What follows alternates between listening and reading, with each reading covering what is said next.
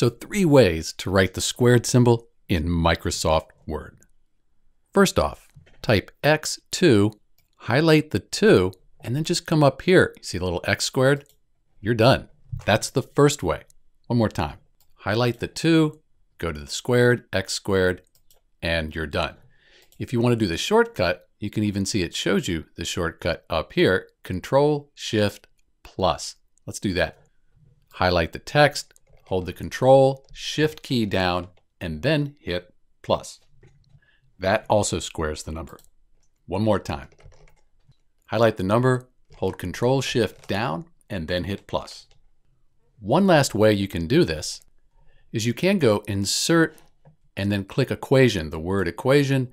Click this E to the X, choose whatever you like, in this case, like this, and we could type X squared, and we'd be done. This is Dr. B looking at 3 ways that we can insert that squared symbol in Microsoft Word. Thanks for watching.